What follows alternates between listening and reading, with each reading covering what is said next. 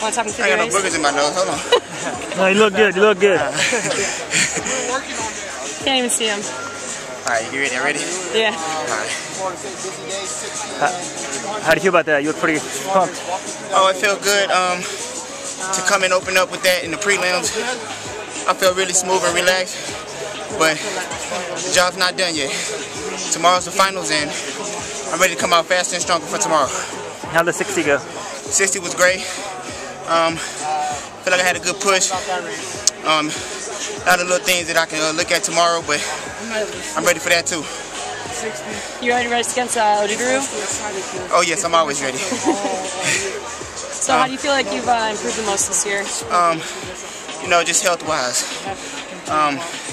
Being healthy for me was just a major key, so I feel I did a good job of taking care of my body over the season, and it's showing out here today.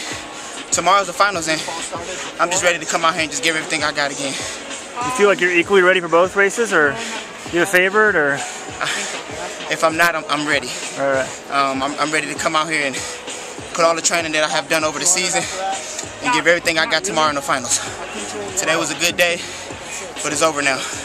Focus on tomorrow. What kind of confidence did you gain from doing so well at US Championships last year? It gave me a lot of confidence to know I can go out there and compete with the best.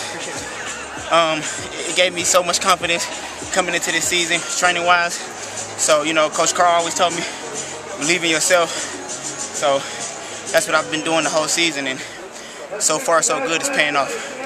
Focus always been this week. Always. Excited about tomorrow. I'm excited. Is there pressure in the 200 prelims to get a fast time? Not really. Just to make it to the finals is what all that matters. So, I mean, I'm in the finals in both the 60 and the 200. So, I'm ready to just go out and improve from today. I still have much I can do, so I'm ready to give everything I got. Thank you.